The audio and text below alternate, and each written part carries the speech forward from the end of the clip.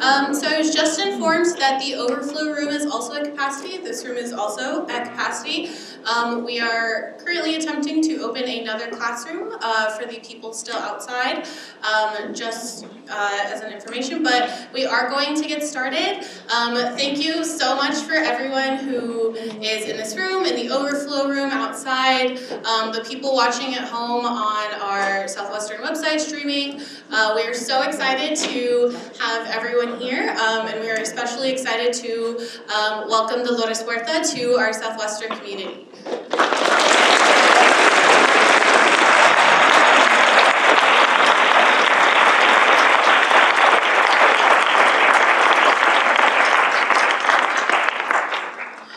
First, I would definitely like to thank all of our sponsors for this event who helped to bring Dolores here. The first of which is the Coalition of Diversity and Social Justice. My name is Marissa Madrid-Ortega, and I am the president of this organization. We would also like to thank Kappa Delta Chi, the Office of Diversity Education, the Diversity Enrichment Committee, the Jessie Daniel Ames Endowed Lecture in Feminist Studies, as well as Latin American and Border Studies. In addition to all of our sponsors, we would also like to thank marketing, IT, and physical plant for helping us all pull this together. And so with that, I would like to first introduce Luz Zamora, a member of Kappa Delta Chi. She will be singing a Farm Workers Movement song for us before introducing Ms. Dolores Huerta. So thank you very much for coming. After Dolores Huerta speaks, there will be a Q&A session, so keep your questions in mind and we will be taking questions afterwards. Thank you.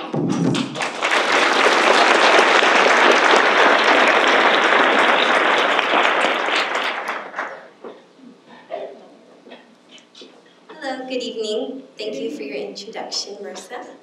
I will be singing No Nos Moverán, We Shall Not Be Moved, and feel free to join in. No, no, no, no nos moverán. No, no, no, no nos moverán como un árbol firme junto al río. No nos moverán. Unidos ganaremos. No nos moverán. Unidos ganaremos. No nos moverán como un árbol firme junto al río. No nos moverán. I'm on my way to heaven. We shall not be moved. I'm on my way to heaven. We shall not be moved. Like a tree standing by the water, we shall not be moved. We shall not be moved. We shall not be moved. Like a tree standing by the water, we shall not be moved. We shall not be moved. We shall not be moved. Like a tree standing by the water, we shall not be moved.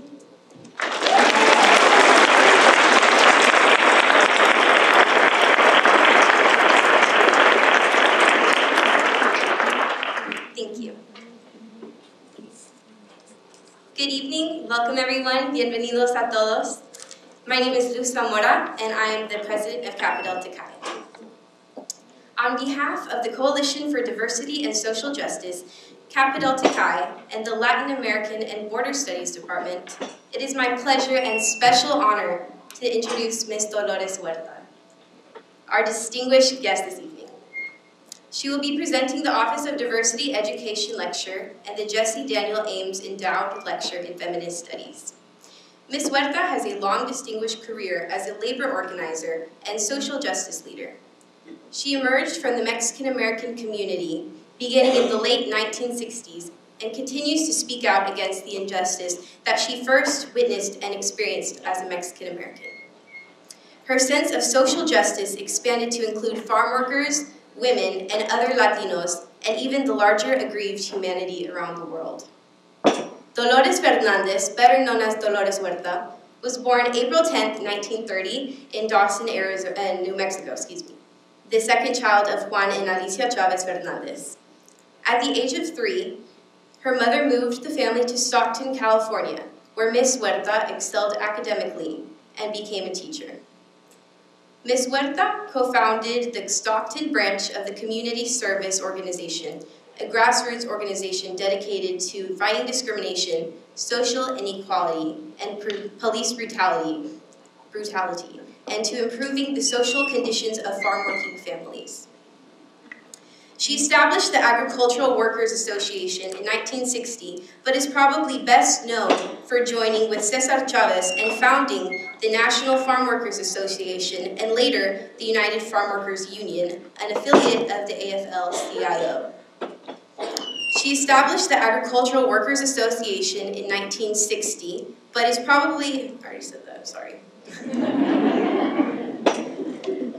Ms. Huerta helps lead a number of workers' actions, including the historic grape and lettuce strikes and boycotts that won important bargaining rights and major improvements in the working conditions in the farms of California, as well as in Texas and other places in the Midwest. Ms. Huerta has been honored for her work on behalf of farm workers, immigrants, and women. In 2003, Ms. Huerta founded the Dolores Huerta Foundation, and she continues organizing communities and empowering them to solve their problems, such as stopping the school-to-prison pipeline. I will cite some of the work that she has been honored for. She has received the Ellis Island Medal of Freedom Award and was inducted into the National Women's Hall of Fame. In 1998, she received the Eleanor Roosevelt Award, and in 2002, she received the Puffin Nation Prize for Creative Citizenship.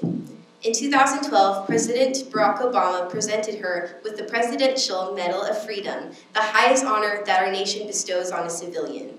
Ms. Huerta, you honor us with your presence. Please give our guest, Dolores Huerta, a wholehearted Southwestern welcome.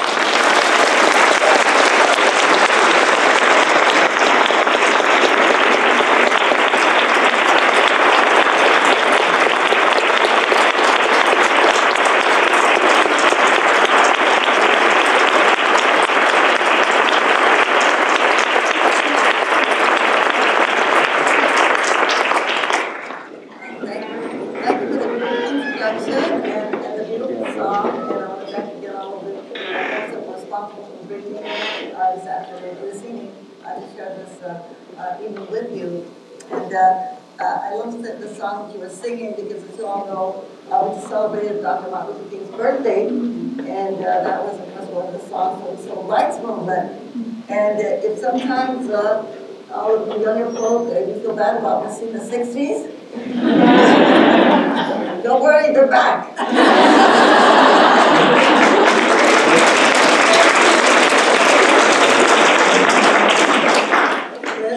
Because right now, in the moment that we're living in this country, in the United States of America, I do have to say that I think that we are in a very critical moment, not only in our country, but in our world. And the reason I say in our world, because as we know, since we are the biggest, most powerful country in the world, we're going to do impact to all the other nations.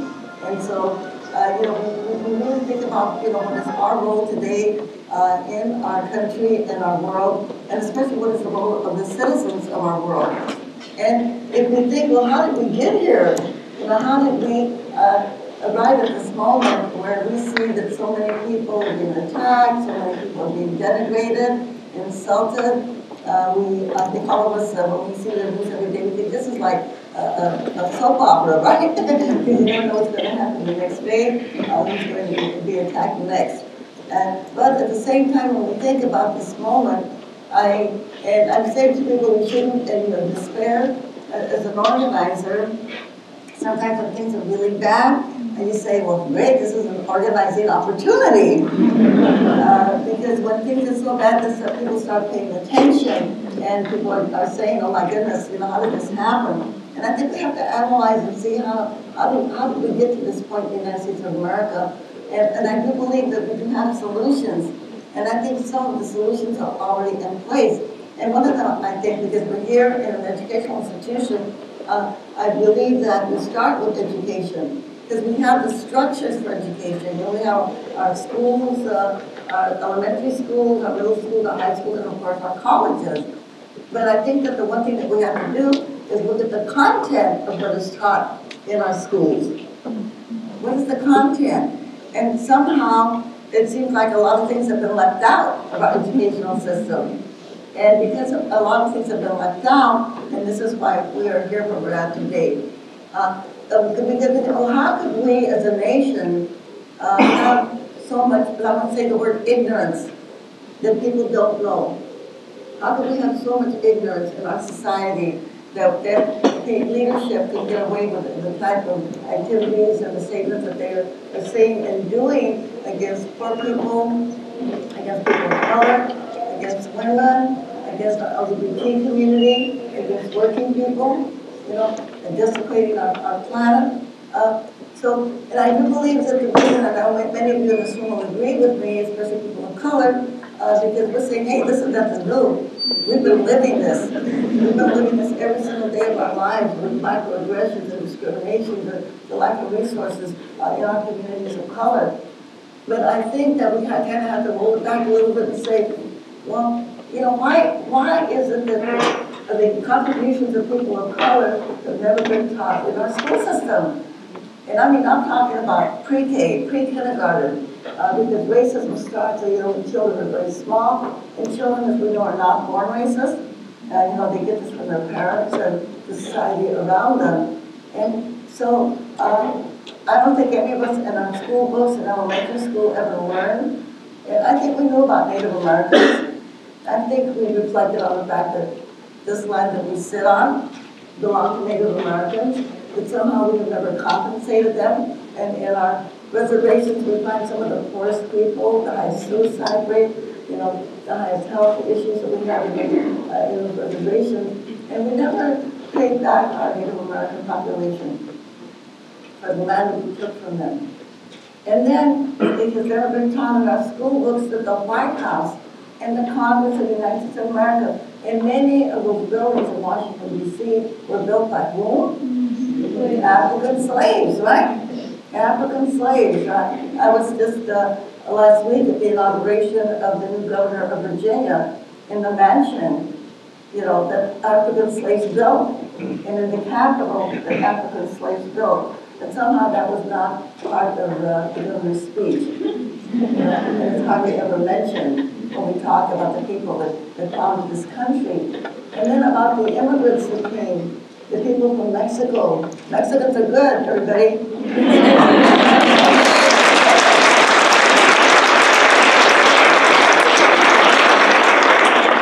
Not only the Mexicans, but the Asians, the people from China, the people from Japan, the Philippines, people from India, all of these people were brought here as immigrants that built the infrastructure of the United States of America. And the thing is that we are not taught this in our school books, that our children of color are always made to feel like they're second-class citizens. You know, that they don't know, you know, what their people did to build the country. And our Anglo children, they are poisoned then with the whole notion of white supremacy. And this is how neo-Nazis are created, because it is out of ignorance. And then we can go on further, because we can think about the attacks on other people, people in the labor movement. People, again, you know, when workers are the ones that actually do all the daily work in our country, and like in places like Texas, where you have what they call right-to-work laws. Am I hitting? Yeah, we just want to turn up your microphones. Okay, good.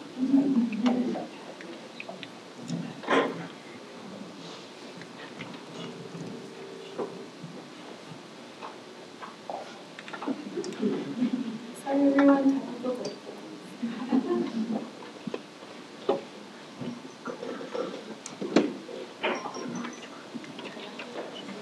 Is this better? Oh. Yeah. So, and in places like Texas and many places of the South and the Midwest, where they have what they call these right-to-work laws. And right-to-work really means you can work for lower wages and no benefits, like a pension plan that workers should have when they retire working and they can't work anymore so that they can have something to live on. Something besides Social Security, which is not really enough for people to survive on. And this is what people get when they join labor unions. Don't have an echo.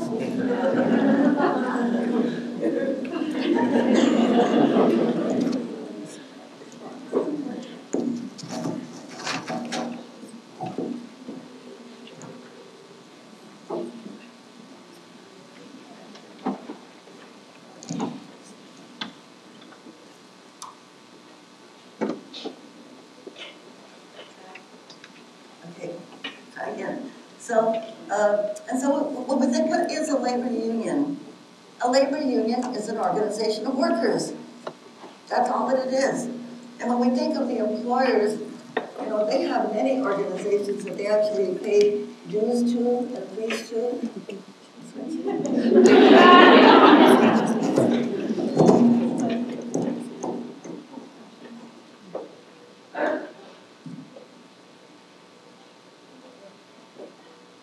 So going back to labor. So when we think of the employers, you know, they belong to the Manufacturing Association, you know, whatever particular trades that they have. And we think like farm workers, for instance, the growers belong to the Western Growers, the Farm Bureau Federation, the Wine and Tree Fruit League, Associated Farmers, et cetera, et cetera, et cetera. Western Growers, et cetera. And so they belong to all these 5 or 6 different organizations. And you think about farm workers, where's their organization? They only have one organization, and that is a labor union.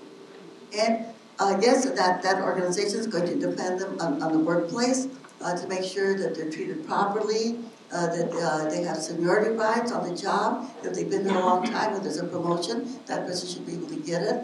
Make sure that they're not fired unjustly, you know, and not only protecting them on the job, but protecting them in the state capital, Sacramento, or in this case it would be Austin, or protecting them up in Washington, D.C. and the Congress to make sure that workers have their rights.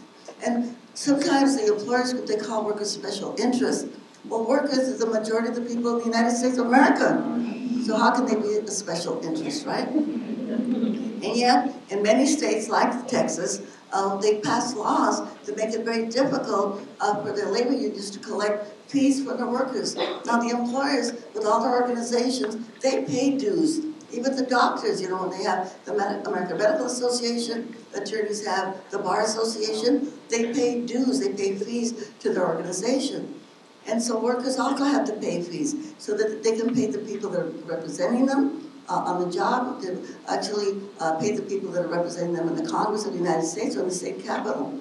And so what the employers do is that they pass these laws like right to work. And it makes it very difficult for the union to get fees from the workers. Because basically the best way for a labor union to collect those fees is what they call a check-off. Just like you get your Social Security checked off on your check. And then so the union organizer doesn't have to go to each person and say, would you pay your fees to the union this month? They get an automatic check-off which goes directly to the union. Now, if a union member or representative has to go to every single person, then the boss knows who's pro-union and who isn't. And the people that are pro-union, then they can make their life difficult and then try to get rid of them, okay? So this is the way that they are able to keep unions, keep them weak, you know, and when you think of the money, which is the lifeblood of the labor organization, to pay their organizers and reps, this is how they keep labor weak. Now, think about this. And again, this is not taught in our school books. How did we get an 8-hour day? How did we get a weekend, right? Disability insurance, workers' compensation, Social Security, safety standards. We got all of these because of labor, organized labor. And in addition to that, public education. We got all of this through organized labor. And workers actually were killed. You know, they protested, people were killed to be able to get these rights, but workers were killed to get these rights first. And yet, people kind of take all of this for granted because they don't know the history of how labor union was able to achieve those benefits for workers. So, it's kind of a blank to us. And the other thing that we really have to think about, again, when we think about this moment that we're living today, with the attack on labor unions, on organized labor, then, you know what happens? Labor unions are able to raise the wages because they negotiate with the employers so that workers can get better pay. And even some of those companies don't have a labor union, they have to match those wages. So when we have higher wages in this country, then we have what we call the middle class, right? And we all know that the middle class in the United States is shrinking. It's getting smaller. And labor unions are weaker because they're under such attack. The other thing we have to worry about is if we do not have a middle class, guess what? We don't have a democracy. If we do not have a middle class, we do not have a democracy. And if we can see what's happening in today's world, where you have like 10% of the people in the United States own 90% of the wealth. 10%. And then you have the 1% that owns 50% of the wealth. And at the same time, we see that people are struggling. People have to work 2 jobs to be able to pay their rent, to be able to pay their mortgages, people to buy their food, and just the basic necessities of life that they need. And at the same time, we have multi-millionaires that their salary for 1 year is, $16 million or more. There was one CEO that was caught, his salary was like $250 million, one person. I mean, that's an obscenity. Because I don't care, how much money you have, you can only eat 3 meals a day, right? You can only wear 1 suit of clothes a day, right? So, but what is the sense of them having all of this money, and it's not shared with the rest of the world? And so I think we have to kind of rethink. We have to kind of rethink about the way that our system works. That here we are, the richest country in the world, and yet we do not have free education for everybody, which we should have. We should have universal health care for everybody. There should be a right. And it isn't that we can't have it if we're the richest country in the world, because when we look at other countries, like in the Scandinavian countries, or even if we look at little Cuba, which is a very poor country. But what do they have that we don't have? They have free education, college education for every single person in Cuba. And many of these other countries in Europe, the Scandinavian countries, they have free education, universal health care, and yes, they even have early childhood education for parents, right? And long times for people to take vacations, and when people need family leave, they can take months of family leave. And yes, they pay higher taxes, but people have all of these benefits. And so we think, well, why can't we get there? Why can't we in the United States get there? Well, it all comes down to this. Oh, one more thing. So we know that we need these benefits. We know we need free college education. And recently our president said something attacking the African countries, right? About we know what they were being called, kind of obscenities for these African countries, and some of the countries in Latin America also. Well, you know what? In Nigeria, they have a better college graduation rate than we do. How about that?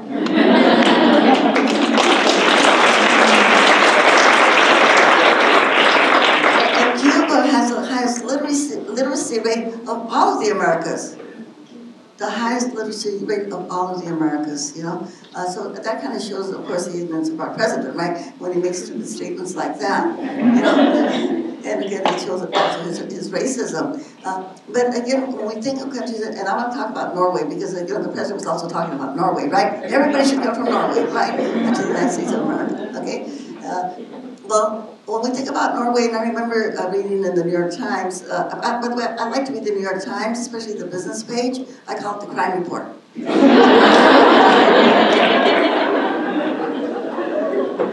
So I read a few years ago, I read in the New York Times that the New York Times had $400 billion in surplus in that country. And at that time, and probably still, we were running a deficit in the United States of America. So I thought to myself, where did they get all of that money? Well, you know what? They got it from their oil. Because they own their oil. They own their oil. And so I thought, In the United States, we do not own our oil. Private corporations own our oil. Private corporations own our telephone systems, right?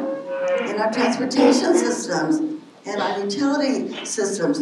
You know, in California, I'm from California, and of course we have corporations there that own our water in California.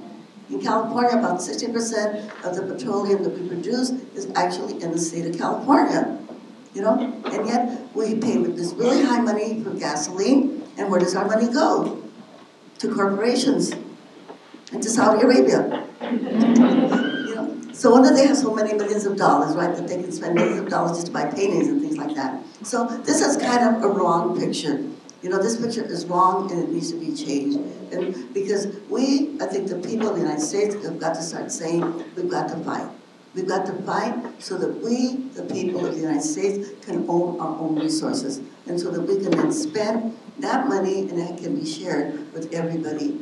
You know, when we think about the homeless people that we see on the streets, how did we get to this space where people can't even afford to pay rent anymore? You know, and I think we've got to go back to kind of the indigenous people way of life. And when I say that is because, and I'm going to quote Evo Morales. Evo Morales was the president of Bolivia, is the president of Bolivia. And he made the statement once, he said, you know, the indigenous way, the native people, we want to live well. The European way is to always live better. So you always want more and more and more. And you can never be satisfied because you're always going to want more, you know, instead of just living better. So what if we go back to indigenous ways and we think in terms of cooperation, in terms of sharing, in terms of supporting each other, you know, and then maybe we wouldn't have so many homeless people. So you know, and Gandhi said, we should live simply so that others can simply live. Because we have a culture of materialism in our country, you know? And the thing is that we accumulate so much stuff that we have to have yard sales. And then we have to buy, you know, places to store our stuff because we have so much stuff, right? And when you think about it, you can't take it with you. You never see a hearse with a U-Haul in the back.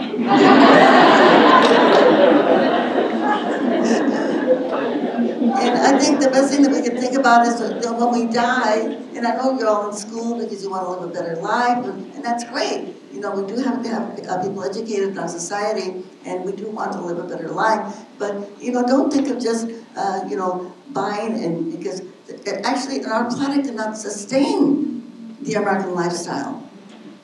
You know, United States, Japan, and Germany, our three countries use about 75% of the world's resources. And we can't sustain that type of lifestyle. And the thing is, in the United States, if the other countries don't want to copy our lifestyle, then we don't like them anymore, you know? Like Evo Morales of Bolivia, right? We don't like them. We make them, or the people in Cuba, somehow, you know, we don't like them because they don't adopt the U.S. lifestyle of materialism. So I think these are things that we can think about. And, you know, and when you die, and we think of people like Dr. Martin Luther King, and we think of Gandhi, we think of Cesar Chavez, you know, by the way, when Cesar died, his annual income was $6,000. That was his annual income. So when we die, we want to leave a legacy of justice. Because if you leave property or jewels or a house, your kids are going to fight, okay? They're going to hate each other. But if you leave them a legacy of justice, of course, that's going to continue. You know? So the other thing that we have to think about, again, when we talk about other countries, is the way that we treat other countries. And again, you know, when Trump made the remarks about African countries and countries in Latin America, we have to remind him, again, this shows that he really doesn't have a sense of history, because so many of the European countries, where did they get their wealth from? If they were able to pay back all of the gold that they took from Latin America with interest, there would be no poverty in Latin America. And what about all of the diamonds and all of the minerals and the gold that they've taken out of Africa? You know? And then, and we think of present day today, like, I'm going to say the word bananas. How many bananas do we eat every day? All over the United States of America. People eat a lot of bananas. But do the people in Guatemala get the money for the bananas? Or the people of Honduras or El Salvador? No. Who gets the money that we spend on bananas? It goes to Dole, or Chiquita Banana, or the other 50 banana companies. The U.S. companies are the ones that get the profits. And I call that economic colonization. Economic colonization, because the United States, instead of helping countries develop their own economic systems, we go in there and we take it over. We go in there and we take it over. And it's very, very deliberate. And I'm glad, in one respect, that they are talking about negotiating NAFTA to make it fairer to the countries that are neediest, the neediest countries. And we think about what happened in World War II. We defeated Japan and Germany in World War II. They were our enemies. But then the United States had what they call a Marshall Plan. In the Marshall Plan, we gave jillions of dollars to Japan and to Germany to rebuild their corporations. And so the people that were fighting us during World War II, the same corporations, we gave them the money to rebuild in their countries. And companies like Toyota, etc., Volkswagen, But we did that. And we could do that with the Latin American countries and countries in Africa and countries in the Middle East instead of having these wars. With all of the money that we have spent killing people in the Middle East, if we would have helped those countries, especially the ones that need it, not Saudi Arabia, but the ones that need it, develop their own economies and not just, trying to take over. I remember during the marches that we had before the war in the Middle East started, one of the signs that I really liked, there was a sign that said, "How did our oil get under their sand?" and I think that kind of explains what happened. And so when we think of all of these policies that we want to change, there's only one way that we can do it. And that is that we have to elect people to Congress. We have to elect people to Congress that are going to change these policies that we have in the United States of America.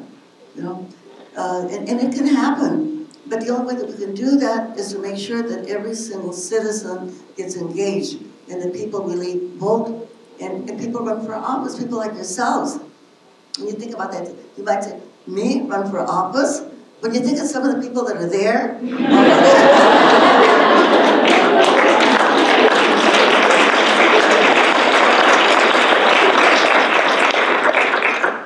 but one of the things that we have to do in order to be able to do that is we have to get the money out of politics, and we have to go for public campaign financing.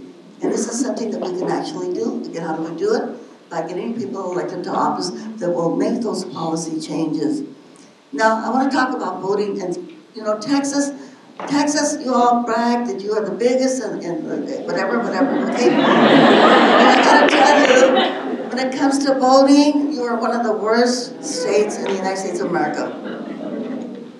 Not only because people don't vote, which is bad, but the voter registration laws that you have in Texas, we changed those laws in California in 1961.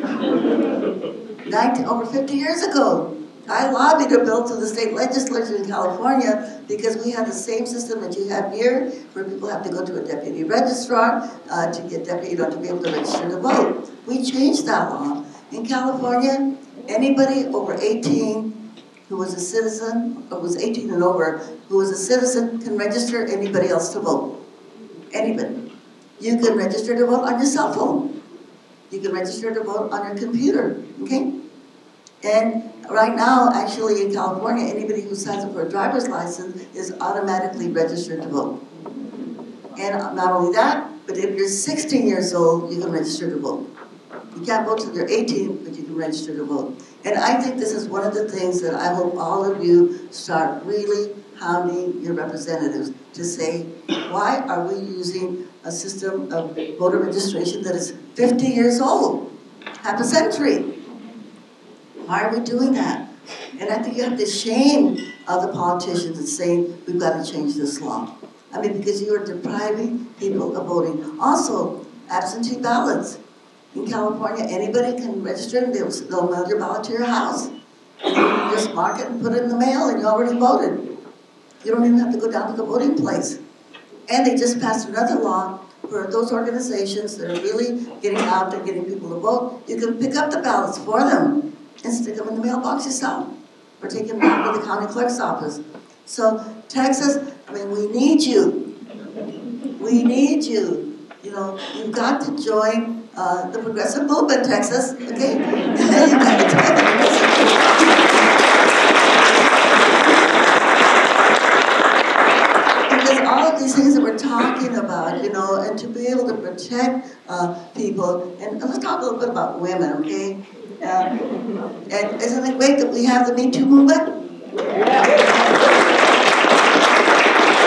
think we can all say time's up, right, for everybody, okay?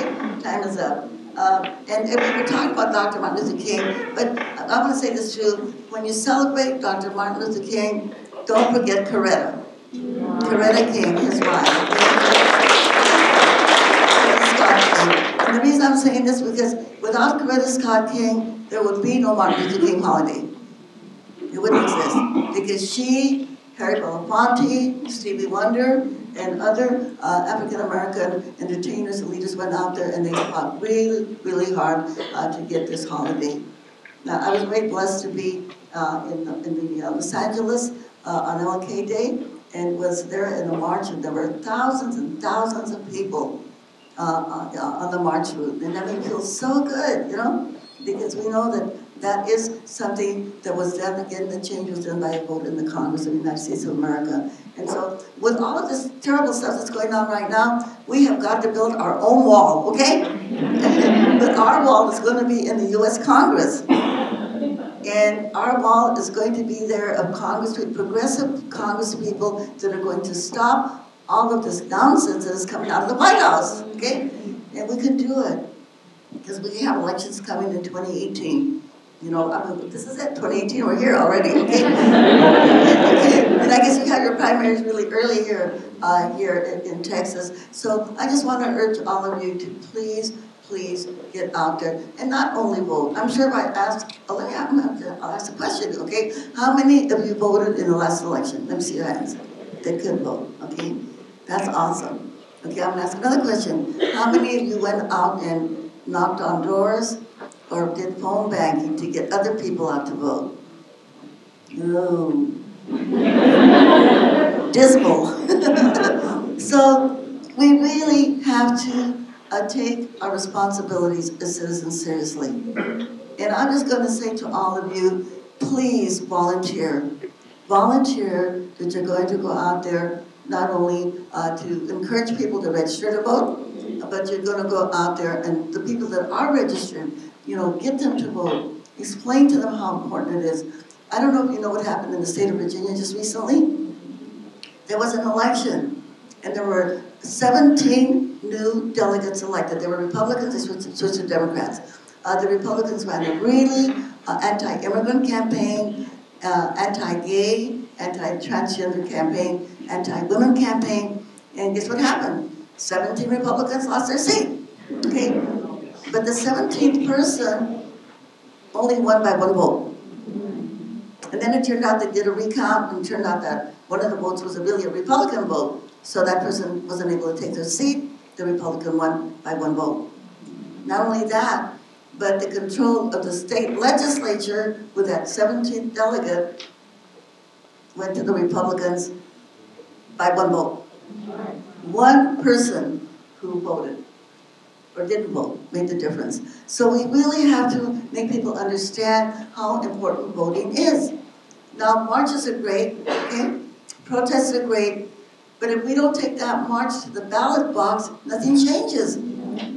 Everything stays the same, or gets worse, as we've seen. You know? So we really have to go out there and just urge everybody, please get engaged. Please get engaged. Please go out there and put on your tennis shoes, you know, and it's good for you to do all that walking, good physical exercise, you know, and if you can't walk, you can get on the telephone and call people and urge them to vote, because there is no time like now that we've got to do it. And I want to say, again, I'm going to quote Coretta Scott King, especially for the women out there. You know, Coretta Scott King said, "We will never have peace in the world until women take power."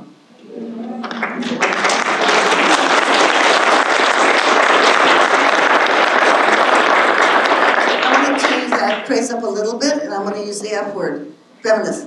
When we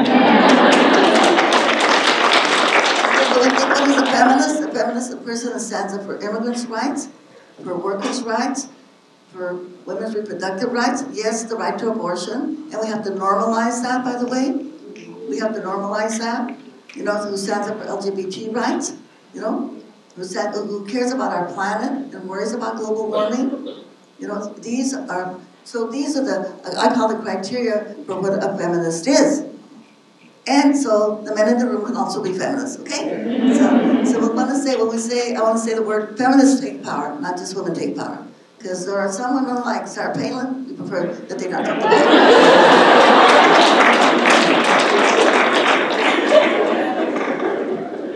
So kind of this is our moment, you know, and I want to, you know, there was a Spanish philosopher, his name was Jose Ortega y Gasset. He was part of the Spanish Republic. And just before Franco took power, the dictator in Spain, and he wrote a book called The Revolution of the Masses. And in that book, it's a little teeny book, it's only about 100 pages, but he said the thesis of his book was that in a country, if you do not have an educated citizenry, then the powerful and the greedy will rule. The powerful and the greedy will rule. And I think that's where we're at in our country right now. The powerful and the greedy will rule. So I think when we think about that we do have a democracy and that we can actually have a voice in changing that. And I know a lot of people in our country, they don't think that they can make any difference. And that's why they don't vote. And I know when we were organizing farm workers, and people would say to us, how are you going to organize the farm workers? They're not citizens, they don't have any money, you know, they don't have any assets, they're very poor, you know. How are you going to organize them? And you know what we said to the farm workers? You have the power. And the power is in your person. And this is all the power that you need. But you can't do it by yourself. You can only do it when all of us come together. Then you take direct action, direct nonviolent action, and that is how we can make the changes. And the farm workers did it. I don't know how many of you have seen the movie Dolores. Can I see your hand? Can I see your hands? Good. Well, for the rest of you, if you haven't seen that, please see that movie. It's going to be coming out at the end of March. It's on public broadcast, PBS, and it'll be free for the public to see it, independent lens. But the one thing about that movie, and when you know about the farm worker movement, is you see that farm workers, the poorest of the poor, the most denigrated people, were able to defeat President Nixon and Ronald Reagan, the governor of California, to be able to get basic human rights like toilets in the fields and cold drinking water. You know, the right to organize in California. And by the way, the cold drinking water and the toilets in the field, that's also here for the state of Texas and throughout the whole United States of America.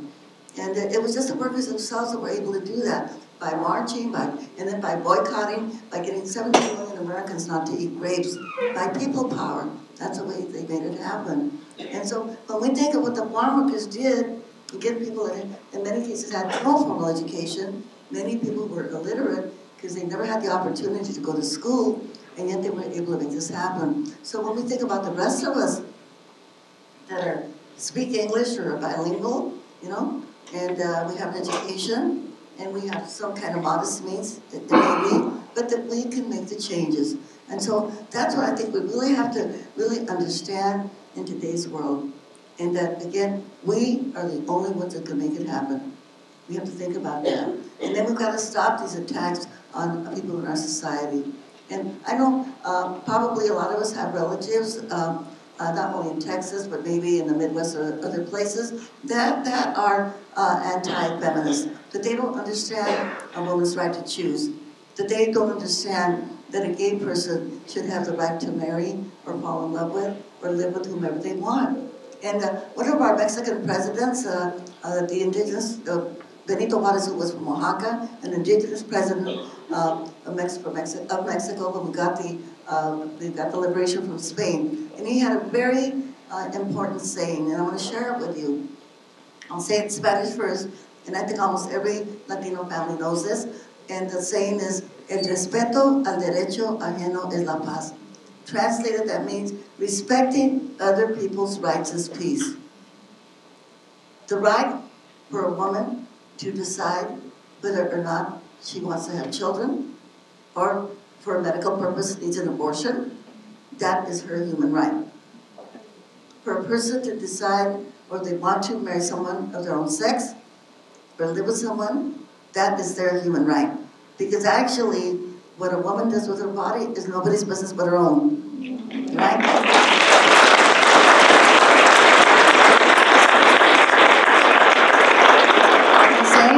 For a gay person, lesbian, transgender, bisexual person, that is again their human right. Because what somebody does with their life doesn't affect us. So why should we try to, interfere with their lives? And we've got to make people understand that. And I know because many of us were raised in the Catholic Church or evangelical churches, whatever, where we have been kind of taught that all these things are a sin, etc. And I know it's kind of hard to make that transition to say these are people's human rights and it does affect me. And we have to. I'm a person of faith, and by the way, I have 11 children. My daughter Juanita prefers dogs. Okay. But I shouldn't, I shouldn't impose my beliefs on somebody else, And I think faith is good, and we need religion. Many of us we need faith, but there's a difference, I think, between faith and religion, and we shouldn't have religious people dictate to us how we are going to live or how we're going to vote, right? Especially how we're going to vote.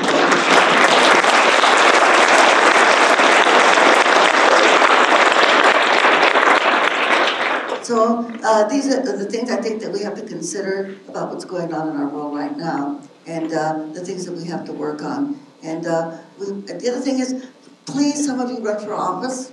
I'm serious about this, because when we talk about the things, when I start talking about education and the things that we need to include in our school books, we've got to take over the school boards.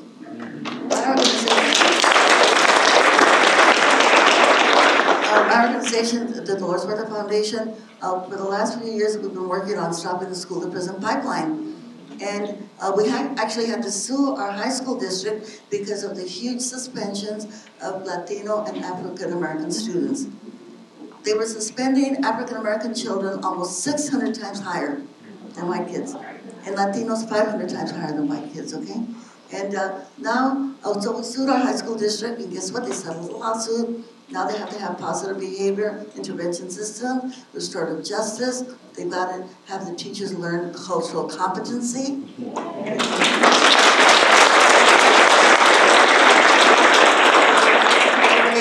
African American History Month for a whole month, and Hispanic Heritage Month for a whole month. They've got to recruit teachers from Latino areas instead of from Iowa and South Dakota.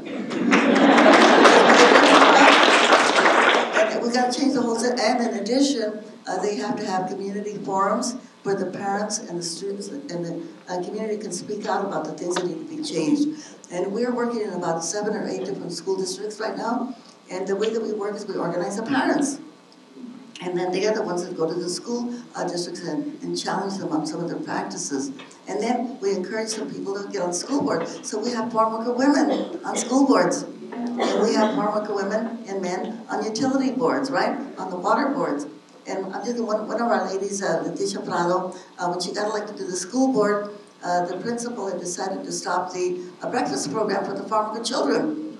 So she got rid of the principal and kept the program.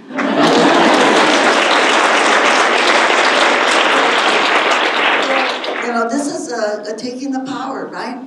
But this whole thing about the suspension of Latinos and African American students, it's all over the country, not just in California. I know it's here in Texas, it's in Chicago, it's in New York. And recently, we found another school district that was horrendous. And in that school district, and we're just starting our first organizing, and we don't go in there and try to sell the issue. We organize the parents, because they're the ones that have to have the power. And to create that kind of leadership, this is the way that we organize. But in this new school district that we just started organizing a couple of months ago, the suspension and expulsion rate of African American students is 81%. 81%. And they never call the parents when they think the kids do something wrong, they call the police. And so right away the kids get a record almost instantly. And this is happening everywhere. And we know we have more people in prison in the United States of America than they do in India or China. And those populations are billions of people. And we are only millions. And so this is a whole prison industry that we have to stop. And it's a private prison industry, you know, to make money off of the bodies of the people here. And even when we think about the immigration issue, when people cross the border, they don't hurt anybody. It's not a criminal act. It's a civil violation. And they have only recently made it a criminal act so they can put people in prison. And right after they started this anti-immigrant philosophy of the Republican Party, they built new prisons. They built one especially for people from El Salvador. And they're right here in Texas, right here in Texas. And where I come from, in California, in the Central Valley of California, since 1965, they've only built one university, the University of Reset, and they have built 22 prisons. So we can see, and we know that to keep somebody in prison costs about $60,000 a year. To educate somebody in a college only costs about $40,000. So, you know, where's the math in that? And this is taxpayer dollars, taxpayer dollars. So, you know, I know we have a lot of things on the agenda that need to be fixed. But I think if we can start like with ourselves and just starting to pay attention to what's going on. And especially the people that we elect to office, to make sure that we elect people to office that are going to fight for us and that are going to make sure that our tax dollars are used where they should be used and not to hold up this prison system that we are all paying for. And that somehow our tax dollars are going to the wealthy instead of, you know, going to the kind of services that we need. In California, again, I'm sorry to be making the comparison, but, but we passed a law actually 8 years ago, and we renewed it in the last election, that our millionaires in California have to pay 3% more in state taxes. If you're a millionaire, you have to pay 3% more. You pay $500,000 a year, you pay 2% more. You make $250,000, you pay 1% more. As a result, we brought in over $9 billion every year in the state of California. And that money is going for education and for health services. So the only thing I can say is that, you know what? If we can do it in California, you can do it in Texas, right? Yeah, you can do it in Texas. And I do believe that we are going to have a new political revolution. We saw it happen in Alabama, right? Where you got a senator, Democratic senator, in a very, very southern state. We saw it in the in Virginia, the state of Virginia, where you got a Democratic governor, Ralph Northam, just recently elected. And you've got all of these 16 delegates now that they kind of almost clipped the state legislature. And but we can do this all over the country. But the thing is that we're not going to be able to do it unless everybody really gets involved. One other thing, too, I want to say about racism, and we think about, a lot of people say, oh my God, what's going on right now? And I think that one thing about what's happening right now is that when racism is so visible, and it's so ugly, and it's so hurtful, and we know that it's like a cancer in our country, and it's affecting our whole country, and now our whole world, then we know we've got to do something about it. You know, I say it's like a sword that you have, you know, on your hand, and you don't pay attention till it gets really red and ugly and orange. And then you say, okay, we got to do something about this, okay? This is really getting dangerous, right? And so so I think when we feel that pain of what's happening in our country, then I think that is kind of a good thing. And I do believe in my heart that when we get over this period that we're in, we're going to come out stronger, just like we did in the 60s. And in the 60s, a lot of the groups that were just barely organizing, like the women's movement, the second wave of the women's movement, LGBT movement was just starting, the environmental movement was just starting, the civil rights movement, you know, all of these movements were just starting them in the 60s, and that's when, you know, people were again getting killed, all these things were happening, and then what happened? You know, we came out stronger. And I think the same thing is going to happen again, because so many more people are now getting involved and getting active, and I think we're going to come out stronger. But the thing is that we can't give up, and we realize that all of us have got to put our effort also volunteer for some of these organizations that need help, whether it's a labor union or an environmental group, immigrants' rights organizations. And hey, how about the dreamers, okay? Let's give a big old hand for the dreamers.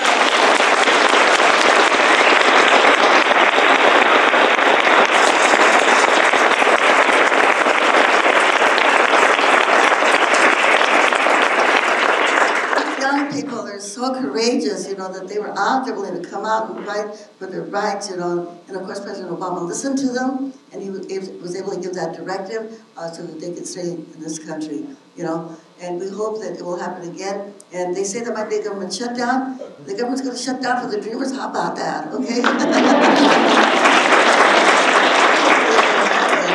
And just one other thing too. When we think about who we are as a human race, that we are one human race.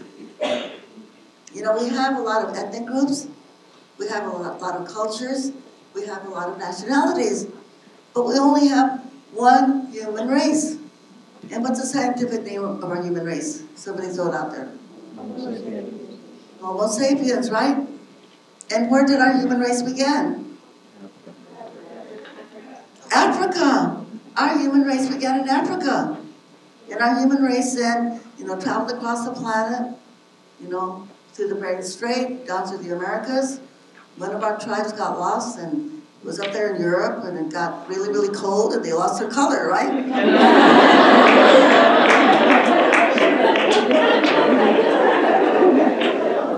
Now, you have to go to the tanning salon or to the beach to get your color back.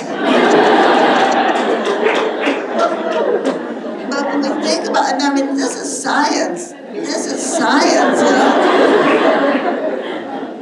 that we are all Africans of different shades of colors. We are one human family. And as one human family, then we need to support each other, and remind everybody, remind everybody. I had my own DNA done by a television station. They want to know, how Latino are you? I figured I was like 60-40 because my mother's family were from Spain and France. And then I found out also back to the United Kingdom. And on my dad's side, they're from Mexico. And it was really interesting. On my dad's side, they came all the way from Peru to Central America to Mexico. On my mother's side, they came from the United Kingdom to France and to Spain and France and to the United States of America. But then I said, where's my Africanness? And they said, it's here. It was 0.003, my Africanness. But then the guy said, you know what, you're also 0.005 Neanderthal. And of course that comes from the European side, right? Neanderthals, all Europeans are Neanderthals. So anyway, so I think that we say we're all one people, right? And we could say to David Duke and the KKK and the White Citizens Council, the alt-right and the neo-Nazis, get over it, you're Africans, okay? Just get over it. And they got to understand that we're all one people, okay? And so I know that all of us here, that we're going to be part of this great movement, and we're going to keep resisting, and we're going to keep working, and we're going to really, like Dr. Martin Luther King said, well, we will see that dream, but it's not going to happen without us, okay? It's not going to happen without us. So I want to ask you to do a little chant right now on the same issue. There's a Zulu word from Africa, and it means we, the people, are coming together. We, the people, are coming together to fight for justice. And the word is Wozani. Wozani. So I want all of us to say that word together. So I'm going to say 1, 2, 3, and let's say that word Wozani, okay? Let's go. 1, 2, 3. Wozani. All right. And I think that is a commitment that all of us are going to be working together. And then I want to ask you to say something else. And I want, before I do that, when we get kind of maybe depressed about what's going on right now. There was a Chilean poet named Pablo Neruda, and he said, you can cut all the flowers, but you can't hold back the spring. You can cut all the flowers, but you can't hold back the spring. So we have to think of ourselves as being those gardeners that are going to go out there and we're going to sow those seeds of justice and righteousness, right? We're going to sow those seeds and they are going to spring. And, you know, in the spring we'll come back and we're going to come back with gusto, right? We're going to come back with gusto and like roses with a little bit of spines. Spines, okay? So to make that commitment that we will save our country, we'll save our democracy, and we'll keep on fighting for justice. So I think we have time to have some questions, but before that, I will ask you another question ahead of time. And the question I'm going to ask all of you is, who's got the power? Yeah. Okay, so I'm going to ask you the question, but I want you to shout it out really loud. I want to say, who's got the power? And I want you to say, we've got the power. But we have to do it together, okay? It's not about Wonder Woman, it's about Wonder People. So I want to ask the question, who's got the power? I want to say, we've got the power. And when I say, what kind of power? I want to say, people power, all right? Okay, let's go.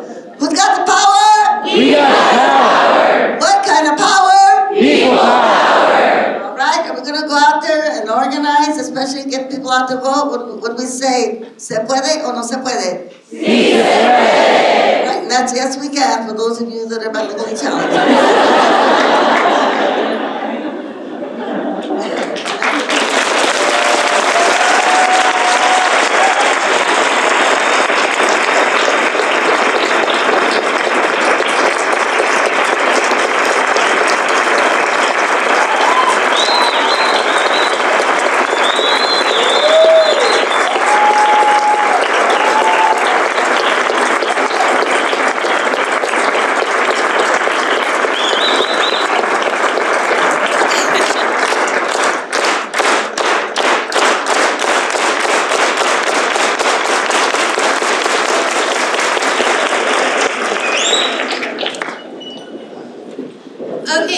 We do have a couple, some time for questions. So if you have a question, and if you're in this room, I would like to kindly ask you to come up to the podium. As you can tell, we are a little technological challenged with our mics. As well as if you have a question and if you are in the overflow room, we do have someone in there with the mic, so we will try and see if we can get that to work. So if you have a question, I would like that you ask that you please kindly line up as nice and pretty right here. And if y'all have a question, y'all.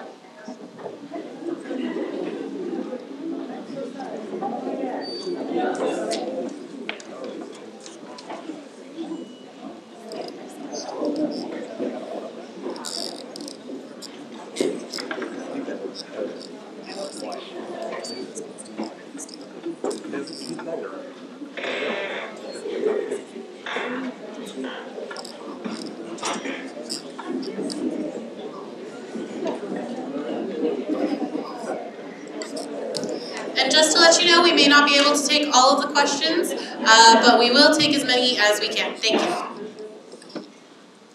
Hi, my name is Ashley Ward, and I'm from ACC, and it is such an honor to be looking at you in person. I'm so excited. A question that I have that I've been wondering for a long time is you talked a lot about the Latino community and the Black community together facing the same issues, but something that I witnessed growing up and even today in everyday life, especially here in Texas, people don't always talk about it, but there is a lot of conflict between our two communities. I don't know why, but it's there. And so I'm wondering, what are some things that we can do to bridge that gap and to help those who aren't in this community and those who aren't in this room realize that we're really all on the same side? Well, I think that society has a good way of dividing people, and they've been at it, they're kind of experts at it, as we know, and a lot of the, this is my take on this because I was very fortunate to grow up in a very racially diverse town, Stockton, California. My comadre, Charles Satterfield, is African American. I personally have about, I think, 6 or 7 of my grandchildren are Afro-Mexican. So I've been very blessed that way. And I think that there's a lot of, again, ignorance, because I think a lot of the people, especially the recent people that come from Mexico, they don't know the history of the civil rights struggle. They know about Martin Luther King, but they don't know about Emmett Till, you know? And and then I think that there's always been, and I'm sure some of us here have heard this in the room, well, you know, American people, black people, they don't want to do the work, right? You know, like farm work, for instance. You know, African Americans, pick cotton, pick all of the crops, you know, even in California.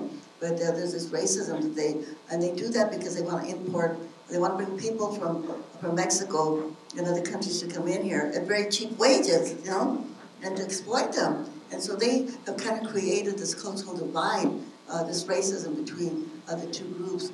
And I think that as leaders, and just as yourself, anybody, that we've got to say we're not going to put up with this, and we're going to reach out, we're going to work together with each other. So the way that we get rid of that division is by working together and to show them that we can work together.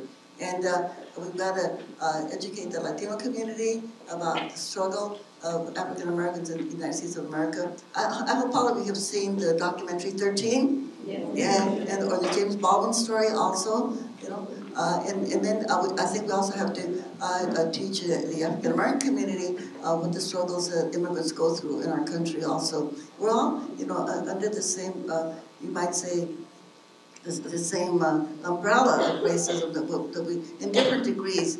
And I think we can't, none of us can say that the Latinos have it as bad as African Americans have had it in this country, you know, because I do believe that African American in this country are under a continuing, and I want to say a continuing genocide. When you think of the numbers of African Americans, people that are in prisons, for instance, you know, and the thing that we're seeing in the work that we're doing, it's almost some kind of social engineering that's been happening in our country.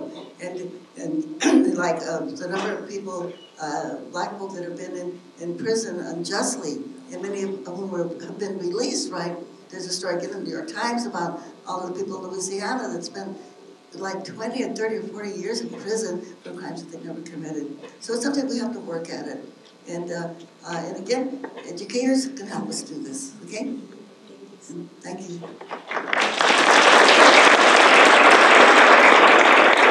So we are going to try and take a question from the overflow room. Can you hear us? Oh, yes, we can. Hi, I wanted to ask a question about, sorry, this delay is making me feel weird.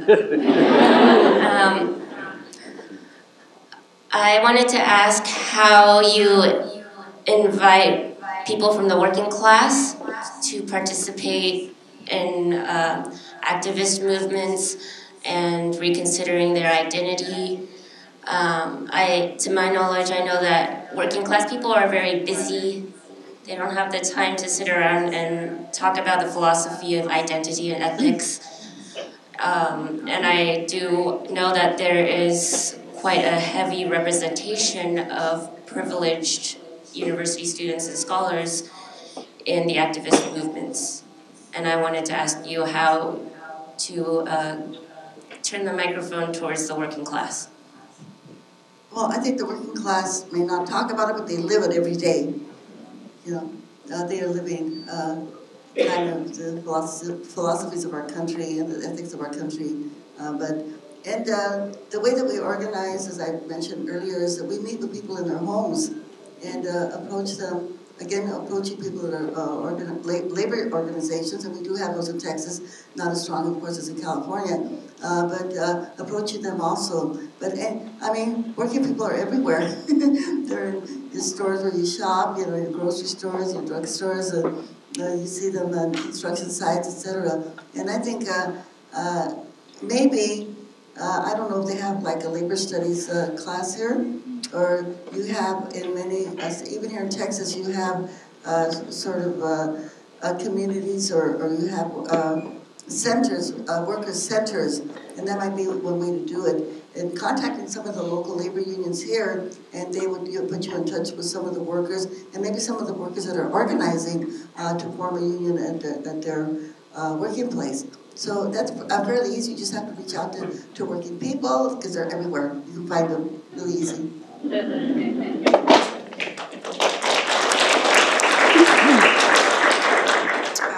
Hello, my question concerns the students and the young people that they know that there's something desperately wrong, but they are drawn in so many directions on what to try to fix, what to try to fix first. Do you have any advice on how to center yourself as a young person going into activism, and which area would maybe be best for you to start with to get your feet wet? Well, I think voting. Yeah, getting involved in a political campaign, because when you get involved in a political campaign, you really learn the grassroots of organizing. I call knocking on doors organizing 101. You know, because when you're out there knocking on doors and talking to people and hearing what their issues are, and then trying to convince them about the importance, why they should be engaged, why they should get out there and vote, and getting them also to volunteer. Because we need to build a huge volunteer base. We're never going to have enough money for people to do this as paid staff. So if people can volunteer, I was a volunteer myself for about 6 years with the community service organization. During that time, we passed a whole bunch of laws in Sacramento, in some at the national level, before I ever got a staff position. So I think volunteering is the best way to learn things. And, you know, you can, but definitely get involved in voting. I mean, we have enough people right here in this room that they could turn a congressional district in a minute, you know? Just by going out there and knocking on doors. And then decide, you know, what particular organization you want to volunteer for and focus on. And we can probably also do more than one. And I know for students it's hard because they give you so much homework, right? Makes your mind kind of, you know. But if you can just do a few hours. One of my daughters, she volunteers for this burrito project where they make burritos for the homeless, and she does that every Sunday morning to find the homeless people to feed them. So, you know, you can find one organization that really attracts you.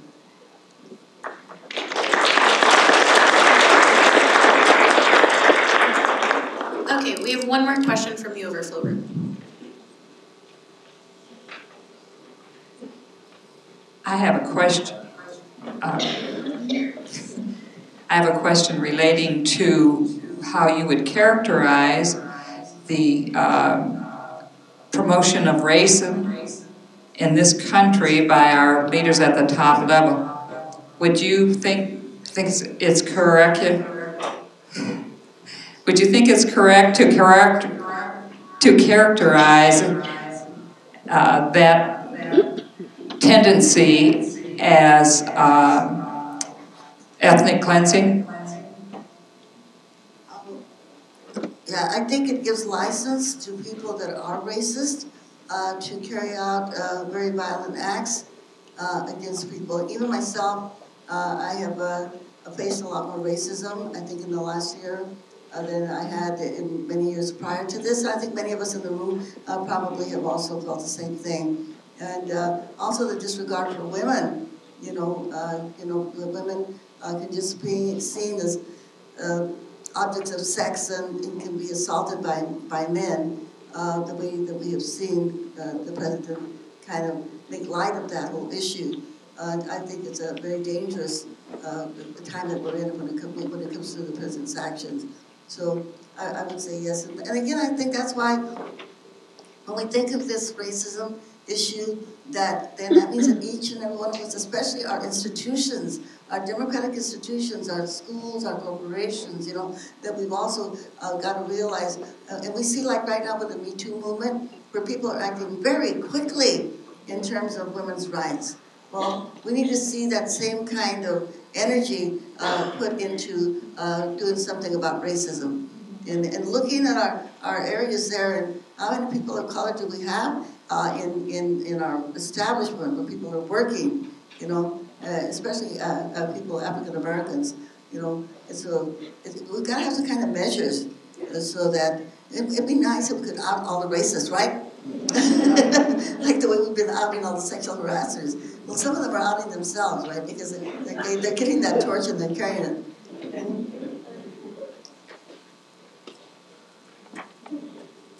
Hola, ¿cómo está?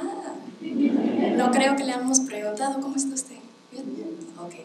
Hi, just to start out, I'm a bilingual education manager at the University of Texas, so this question is very personal to me and to my future students. So the education system has stripped us from our culture. Spanish has, bilingual education has even become a word of taboo to many people.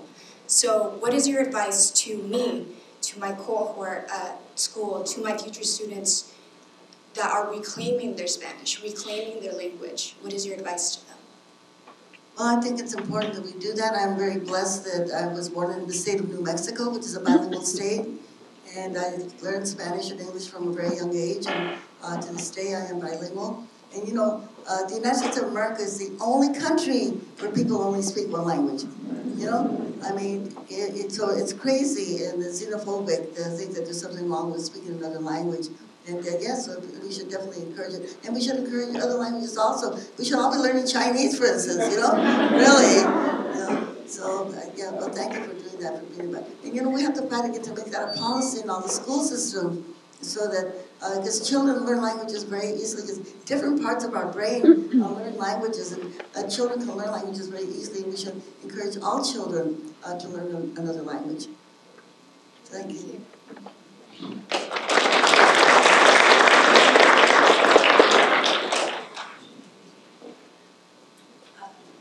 My question was fairly similar to one that was already asked, but aside from voting and aside from helping out campaigns, what are some other ways that young individuals, or just any individual, can get involved and kind of shift ways of thinking in the political system as it is? Well, I think supporting legislation, for instance, what if everybody here in this room, and yet I would love to ask all of you here to send an email, make a phone call to your U.S. Senator to vote for the DREAM Act, okay?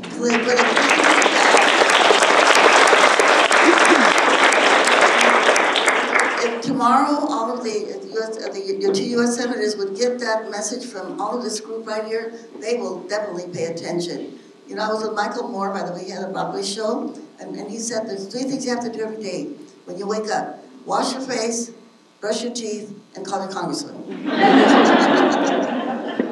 So, I mean, you know, taking actions on legislation, and not only in Congress, but at the state level here, and, you know, showing up, even at city council meetings, school board meetings, but definitely right now, at what's happening on the state level and at the congressional level. That's really important. Thank you.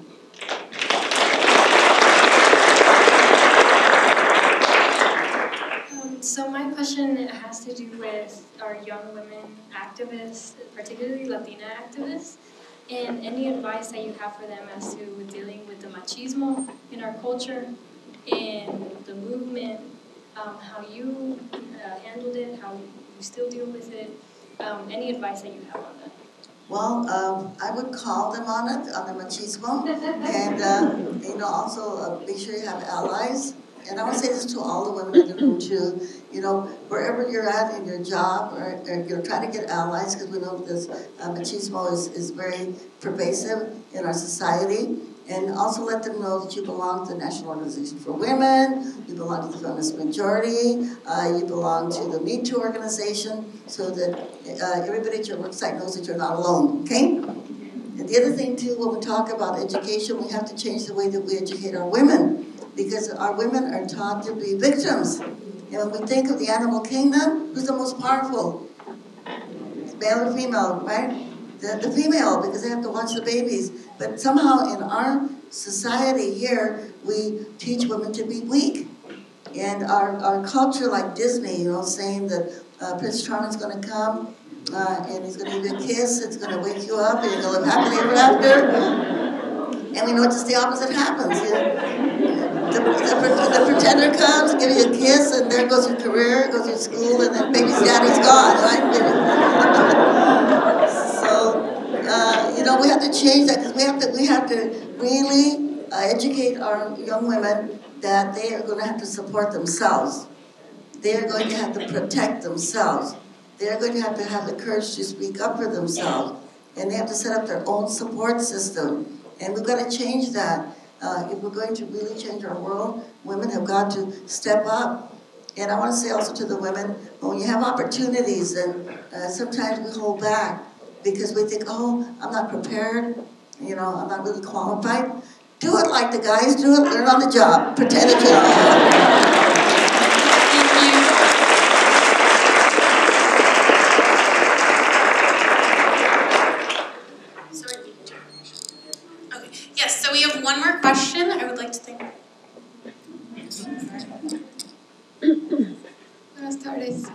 Thank you so much for everything that you have done. I'm gonna cry.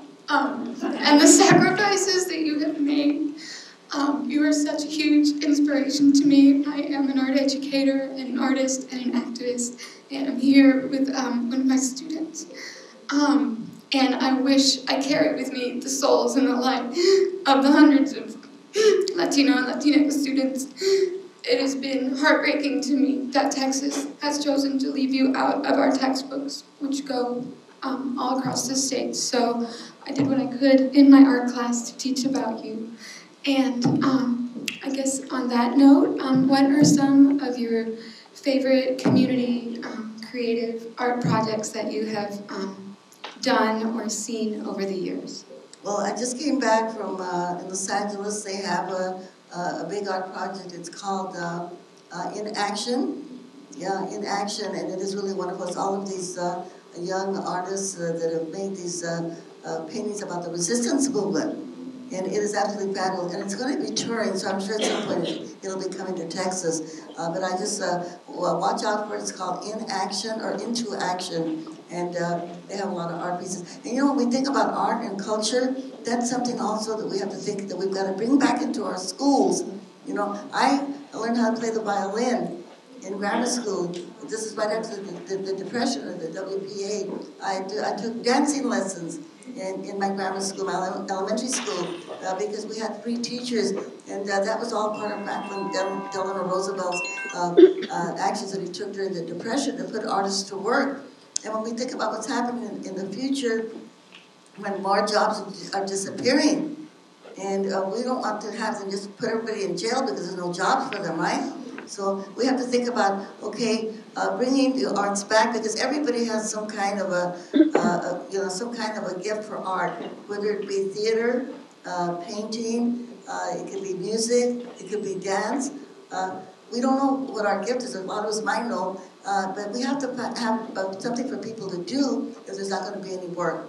And there's got to be money to pay for them to do it. So we've got to, again, on our long agenda that we have, we've got to say we've got to bring art back into our schools. We've got to bring, theater and dance and painting and all of that, ceramics, back into our school systems. And we know also when people are able to express their emotions through art, it really helps them a lot. And it's, again, and art is very important because when you see an art piece, it's not just looking at that art piece, there's a lot of emotion to that art piece. And so when we see a great painting, we remember that painting. We hear a great song, we remember that song. When we see a theater piece, we remember that. And it's so we really have to fight, I think, to have art for everybody. Thank you. Thank you so much.